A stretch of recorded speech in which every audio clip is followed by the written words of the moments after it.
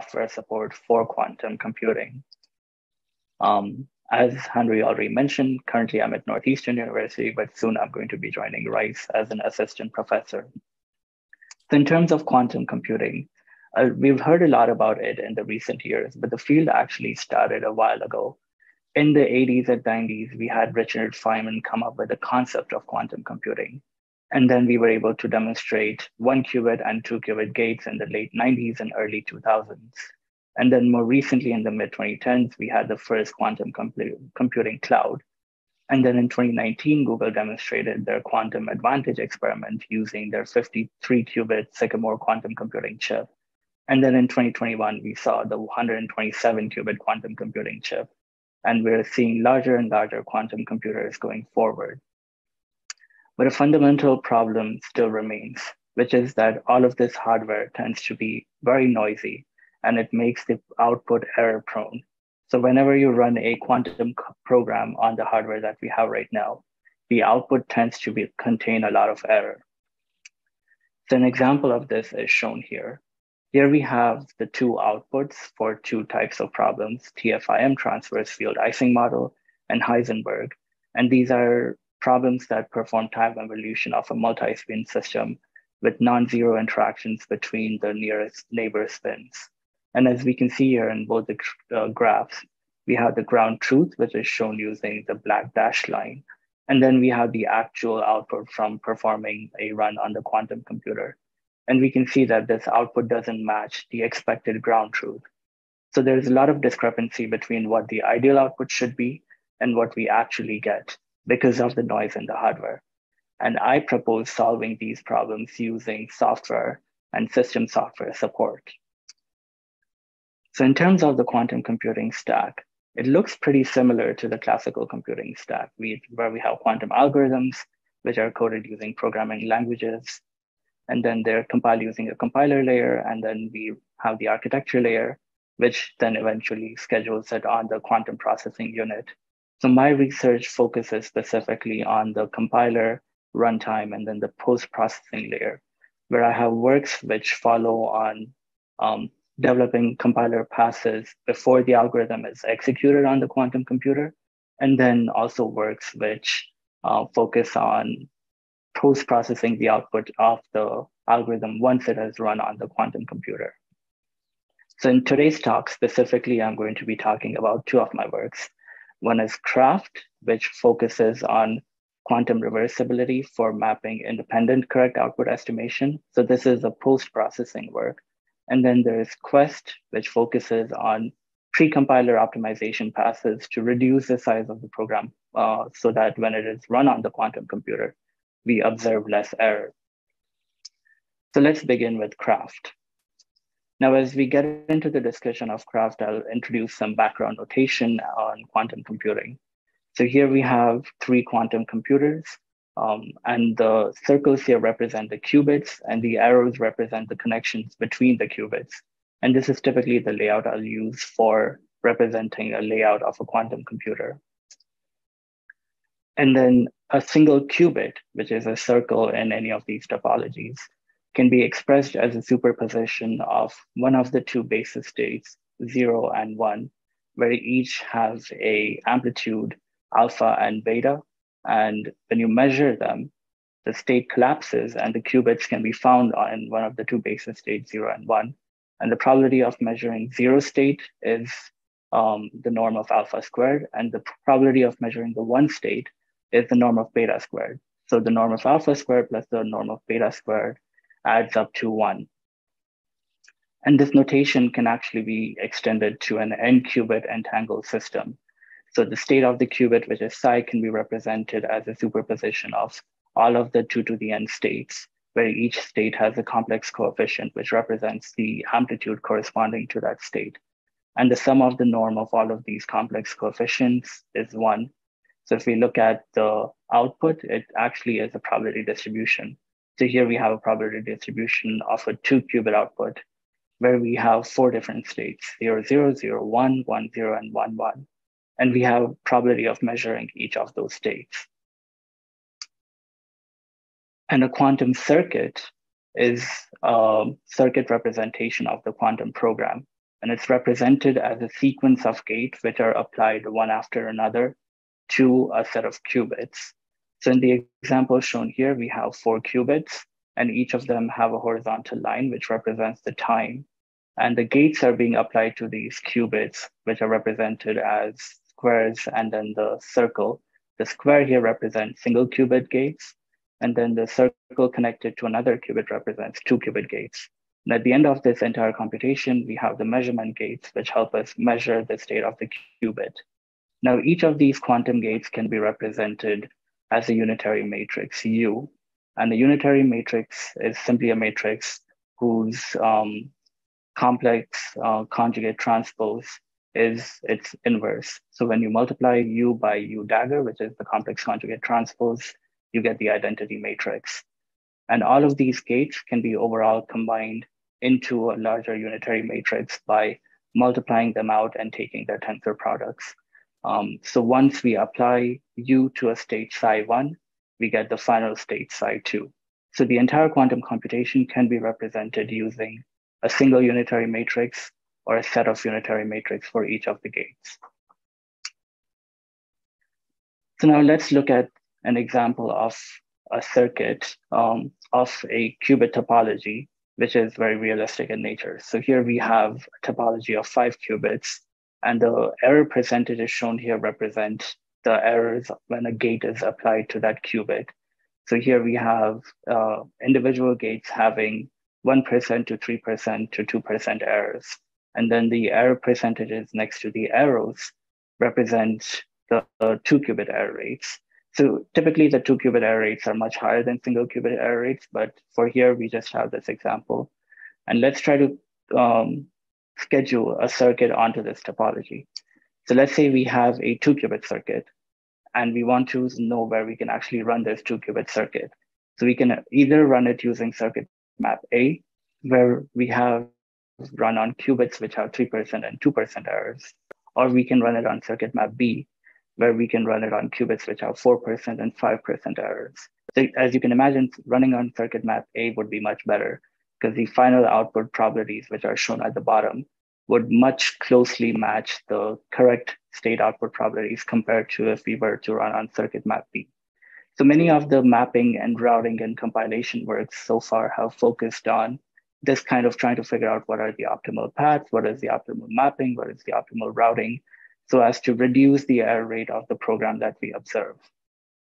But in our work, we try to move away from this because we know that this relies on a certain number of assumptions. The first is that the user has knowledge of which the best qubits are, which is true so far, but it may not be true going forward. This may become privileged information.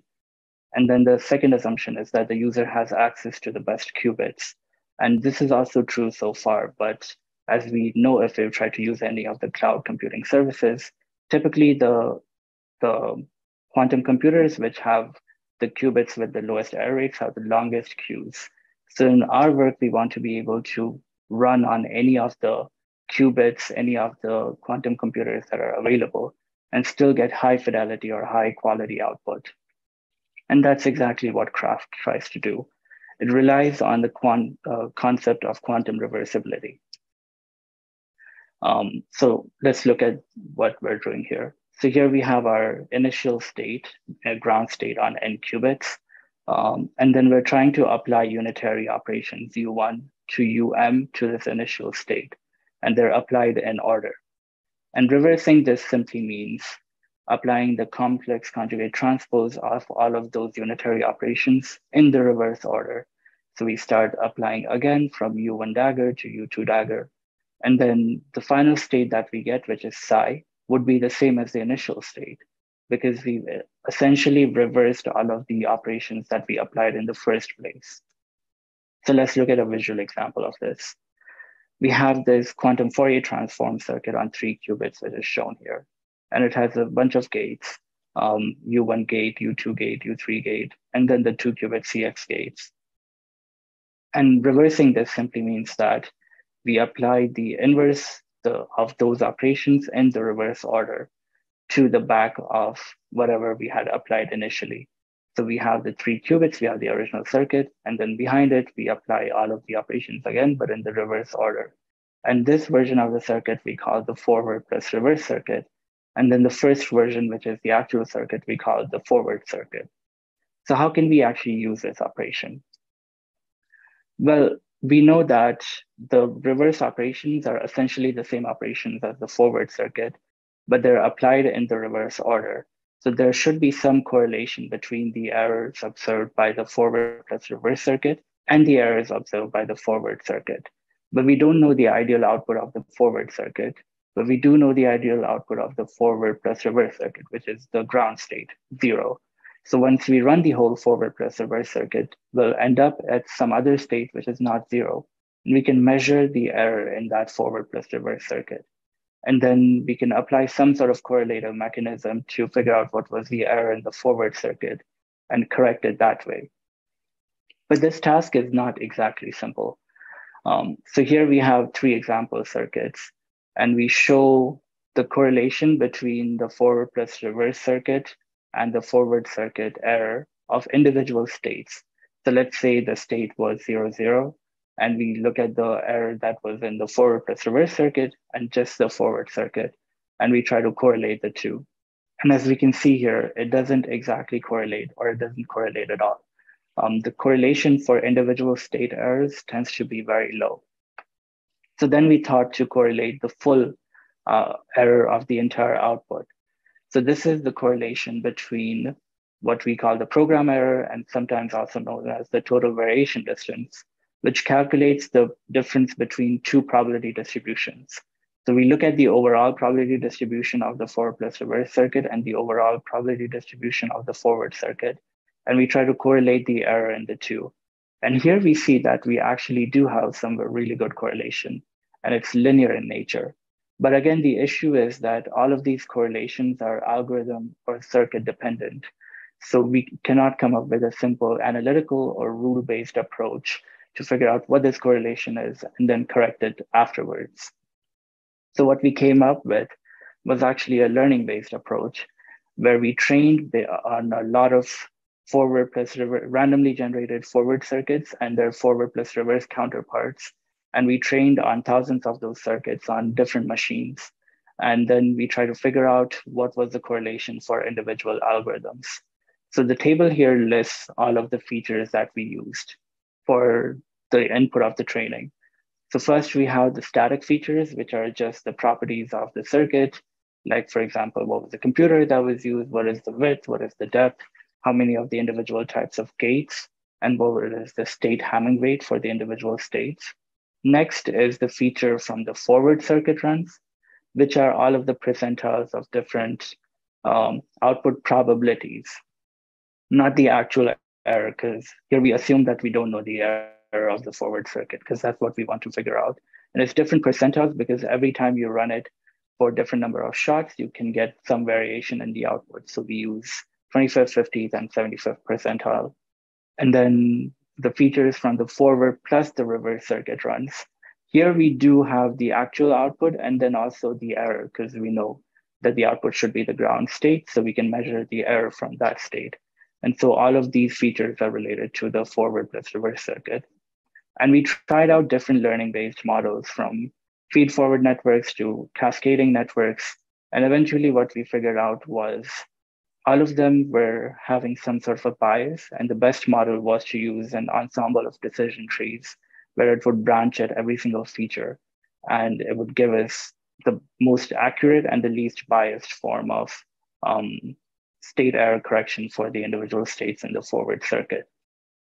So then we applied this model so the training was completely done on random generated circuits, and then we tested it on real algorithms. So here we have 2 plots. The plot on the left shows the empirical CDF of testing on randomly generated circuits. So these are circuits that were not used for training, but they're still randomly generated. And on the right, we have the actual algorithms, which were not used for training, and they were just used for testing. So let's look at the figure on the left. It shows the CDF of the state error observed with QuCS and then with Craft. And as we can see with Craft, we have a CDF which is much more shifted leftward, which means there's much lower error in the state error. In fact, in over 70% of the states, we have 0% error. And with QuCS, we only have 0% error with 20% of the states. So QuCS is IBM's compilation tool, which has a lot of different compiler passes, but it doesn't do any post-processing on the output. And then on the right, we have the different quantum algorithms from Bernstein-Vazirani to Grover's to Simon's algorithm. And as we can see, the state error there is also much higher with QuCS.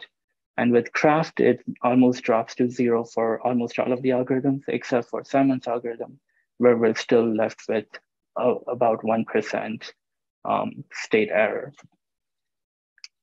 And then we wanted to see how effective the forward plus reverse circuit actually was with the training. So we looked at the predictor importance of the branching in the ensemble of decision trees to see which predictors were the most important.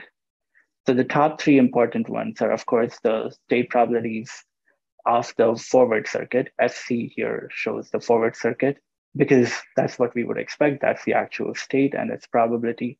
So it would be a very important predictor. And then we see that the 25th percentile forward plus reverse circuit program error is among the top 10 predictors because its importance is in sort of trying to figure out what is the state error of those observed state probabilities of the forward circuit. So we see that the predictor importance was pretty high. And in fact, if we remove it, there is some more sensitivity analysis in the paper. So if we remove the forward plus reverse circuit features, the results get much worse and they remain pretty similar to QuCS. So that's all I wanted to say about Craft. And before we move on to Quest, I'd be happy to take any questions if there are any.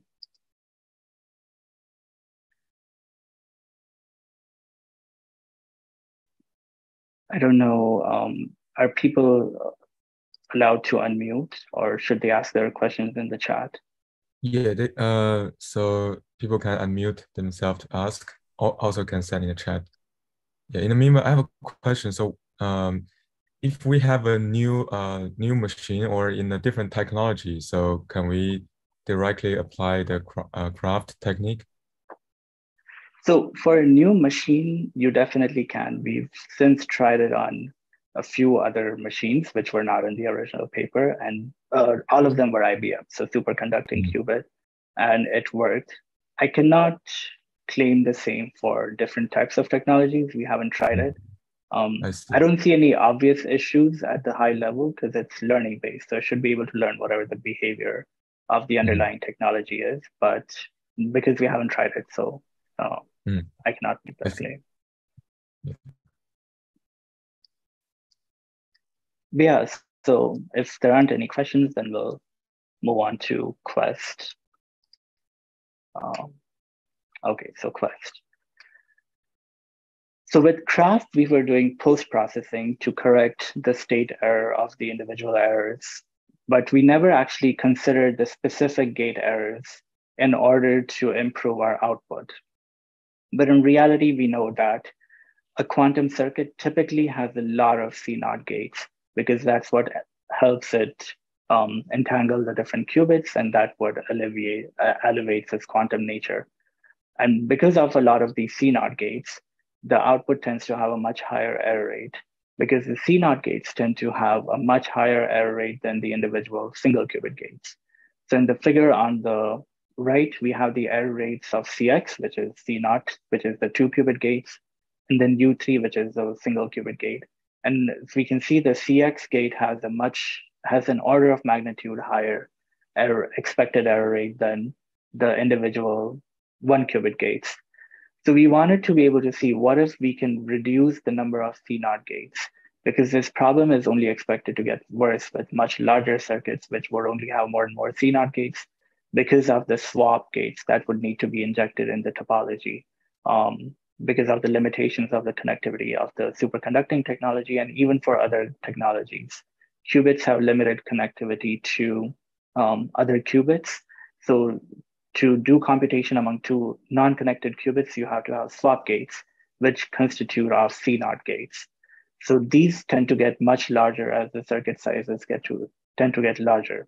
So we wanted to see what if we can move beyond the traditional compiler passes and do something really sort of big scale in terms of reducing the number of C0 gates. So what we came up with was the idea of generating approximate circuits with much fewer C0 gates. And if we can come up with circuit approximations, which are much shallower than the original circuit and it has much C0 gates, then we would be able to have much higher fidelity output. So here I wanted to note that we should be careful about comparing with approximations in classical computing, because in classical computing, we actually perform approximations to improve the performance at the cost of fidelity. But with quantum computing, the approximations will actually help us improve the output fidelity. So it has the opposite purpose of classical computing in that sense. So how exactly can we approximate the circuit? Well, we can do it using the procedure of what is called synthesis. So here we have this equation where we have the unitary matrix, which represents the unitary matrix of the quantum operation. And then we have the U prime, which is the approximated unitary matrix of our approximate circuit. And we want to calculate the difference between the two. So we use this metric called the Hilbert-Schmidt distance, which calculates the distance between U and U prime by taking the trace and then taking the square of the norm of the trace and dividing by the dimensions of the trace. And if it's less than a certain threshold epsilon, then we say that the two unitaries are similar, meaning that the two quantum operations, the original quantum operation and the new approximated quantum operation, are similar because they have an error less than our desired threshold. Now, this threshold is typically very low, like 10 to the negative 8, 10 to the negative 10, because you want to be able to closely emulate the fidelity of the original circuit. But in our case, that would generate really deep circuits, as I'll show next. So we want to be able to loosen this threshold. So the procedure of synthesis is actually generating the new circuit layer by layer, where we have parameterized gates, and we try to make those gates emulate the behavior of the original deep circuit. So we start out with a set of parameterized gates, and then we optimize these parameters using any optimizer algorithm, let's say Atom optimizer. And then we see if the distance between this new circuit's U prime and the original circuit's U is less than epsilon. If it's not less than epsilon, then we add another layer. And this time we add a layer of parameterized gates and then C0 gate. But we have different combinations where we can add this layer. We can add it either on the first 2 qubits or the last 2 qubits. So we can construct this whole tree, because if this layer's optimization doesn't work, then we add another set of layers. And if that doesn't work, we add another set of layers until the distance is less than our desired threshold. We can keep adding layers and optimizing the parameters such that the distance of this new approximated synthesized circuit with the original circuit is less than epsilon. But this, of course, has two issues. One is that this can also result in very deep circuits. If we set the epsilon to be very low, then we can keep adding layers and layers. And then our new generated approximated circuit can actually end up having more C0s than the original circuit, or it can be even deeper. So we don't want that to happen. We want epsilon to be a very loose threshold for the approximation.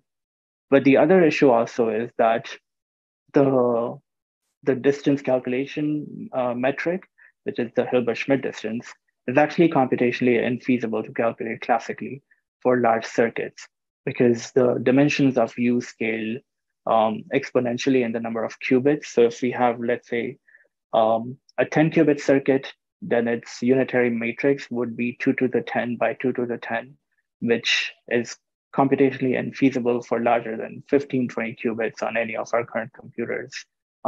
So we want to be able to do this in a computationally feasible way. So we came up with this idea of partitioning, where we partition the circuit into independent blocks. such that we can actually manage the synthesis of these individual blocks. So in this example circuit here, we have 4 qubits, and let's say we can only synthesize up to 3 qubit circuits. So what we would do is we would partition it in such a way that the 2 blocks that are done are completely independent, and we would partition into U1 and U2. And now these are circuits of size 3 qubits, so we can actually synthesize their unitaries. So we end up with these 2 separate unitaries, U1 and U2, which of course, if we take the tensor product and then the product of, then we get the original unitary matrix U. But now we've converted the circuit into a form where it's synthesizable. And we can synthesize both of these unitaries individually. So this is the same metric that I showed earlier, but now we have U1 that is being synthesized to have a distance less than epsilon1, and we have U2, which is being synthesized to have a distance less than epsilon2. But here we have an issue, which is that when we put the U1 and U2 together, it may violate our overall approximation threshold epsilon, because we don't know how epsilon1 and epsilon2 actually relate to epsilon. So we need to actually be able to prove that there's some relationship between these two, and we can actually bound our overall error in the approximation. So let's work through like a proof of concept of that proof. We have the 2 unitary matrices, U1 and U2. We have their individual Hilbert-Schmidt thresholds, that U1's distance should be less than epsilon1, U2's distance should be less than epsilon2. And if we perform some algebraic computation and move things around, we can see that the overall trace of U1 and U1 prime should actually be less than n times the square root of 1 minus epsilon squared. So when we extend U1 to all 4 qubits to measure its error, that distance is actually still less than epsilon1. And then we can do the same for epsilon2. And when we combine these two to form our overall unitary, we said that the overall distance would be less than epsilon1 plus epsilon2. So we actually have these 2 individual blocks where we can bound their distances additively, and that makes life very simple for us. Because for any general n qubit circuit with k different blocks, we can show that the approximation error is additive.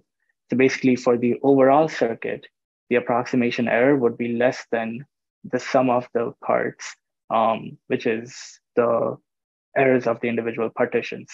So all we have to do is we have to synthesize each of those partitions in a manner that the sum of their approximation errors is less than the overall sum or overall threshold that we want for the entire circuit. But this is also not exactly simple, because when we do the synthesis, as I showed earlier, it generates the whole tree, and we can actually pick any approximation in any branch of that tree. So we want to be able to pick approximations that not only add up to this epsilon, but also generate the desired output. Because if we approximate too coarsely, which is what we want to do, then the output has the danger of being much farther away from what the output of the original circuit should be. So here we come up with a method of how we can pick multiple approximations such that all of their overall approximation error is less than our desired epsilon threshold, but also they're picked such that their output is similar to the original output. So it's demonstrated here using this visual. So let's say our target output is the red cross, which is shown in the center. And then the circle around it shows the approximation distance that we want. And then because we are trying to pick very shallow circuits, which are coarsely approximated, this boundary is going to be very large. And we pick one approximation in it, which is called synthesis samples, which is the blue square. Then if we just pick one approximation, then that approximation's output is very far from the target output, as we can see here. But if we pick multiple synthesis samples from this, as is shown with 5 samples, then we can make sure that all of their average output is close to the target output. But each of these synthesis samples is a much shallower circuit than the original circuit. So they'll all have much lower error because of the hardware noise, and all of their average would actually be the same as the target.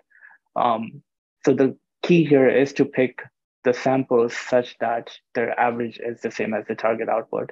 And we use the triangle inequality to figure that out because we want to make sure that each of the samples we pick is actually average. So we first pick the first sample, which has the minimal number of C naught. And then the second sample not only needs to have the next minimum number of C naught, but also should satisfy the triangle inequality, meaning that its distance to the target should be much lower than its distance to the first sample. Because if they're both on the opposite side of the target, then we have an optimal sort of combination of the two because their average would be the same as the target output. But of course, we're trying to do this using the unitary matrices, and we don't know how exactly this will affect the output. So that's why we pick multiple samples, up to 16 samples, and we pick them using this triangle inequality so that we can hope that their average output is the same as the original circuit. So overall, there are 3 steps. The first step, as I said, is partitioning the circuit into individual blocks so that we can synthesize them. The second step is to in parallel synthesize all of these blocks. So this will generate different synthesis outputs for all of these individual blocks. And the third step is to select from all of these synthesized blocks, just the blocks that we want to put together to form our individual circuits. And we can produce up to n dissimilar. So here we call it dissimilar, meaning mathematically different, so that they're all around the circle of the target output. So we can pick up to n dissimilar circuits such that their average would be the same as the original output. So here are some results from this.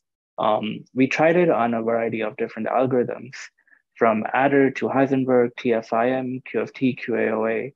And as we can see here, we compared to 2 different techniques. One is QuCS, which is the IBM's compiler with all of the compilation passes. Then it's just Quest. And then Quest, which is this approximation synthesis, plus all of the QuCS compiler passes. So as we can see here, the improvement in the number of C0 gates is 30% on average with just Quest. And if we add QuCS to it, sometimes it slightly improves it, sometimes it slightly degrades it. There's no sort of dedicated benefit that we can get from using Quest plus QuCS. But here we use it anyways, because in most of the cases, we can get some benefit over Quest. But with just Quest, we see much more benefit over QuCS, up to 30% improvement in the number of C0 gates on average. And this, of course, results in, actually, before we look at the error in the output, let's look at this approximation quality. So what the 2 plots show here are the 2 output distance metrics, total variation distance and the Jensen-Shannon divergence. And they show the distance between our approximated circuit's output and the original circuit's output. So this is the ideal difference, not run in a noisy environment. And we can see that the average of all of the coarse approximations we picked has a very similar output as the original ideal circuit because the distances are very small. But of course, when we run it in a noisy environment, because all of these approximated circuits are much shallower than the original deep circuit, we see a much higher fidelity to the ground truth. So here we have the 2 plots that we had at the beginning of the presentation. And as we can see here, Quest plus QuCS gives a much better approximation of the ground truth than just using QuCS. So with that, I'd like to sort of conclude the discussion of Quest. And I want to spend a little bit of time on sort of the future pathway for quantum computing, especially in this system software area.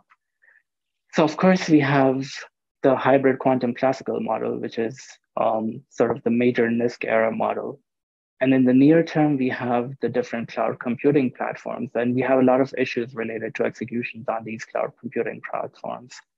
Then in the medium term, we have issues related to performing quantum computation at scale, including compiling, debugging, and runtime assertions, all those types of issues. And then over a relatively longer term, we also have interesting and challenging problems in terms of hardware portability, because we not only have the superconducting qubits, but we also have trapped ion quantum computers, photonic-based quantum computers, and neutral atom quantum computers too. So we have all of these interesting, challenging problems that we can tackle from the system software perspective. And there's also a major role for large-scale supercomputers and HPC systems to play in this. A lot of my research also makes use of these supercomputers to be able to design, run, simulate these types of work. So for example, with Quest, we wanted to synthesize a lot of these blocks in parallel. So we made use of supercomputing resources. And just to perform general debugging and verification, we'll need to use these supercomputing systems. So there's a lot of synergy between traditional supercomputing and quantum computing. And that's sort of the research steps moving forward in this system software area. And lastly, I just wanted to conclude with that I will be joining RISE and I will be hiring PhD students for the fall of 2023. So if any of you are interested in pursuing PhD, feel free to contact me at this email, or if you're interested in research generally, then feel free to contact me at this email.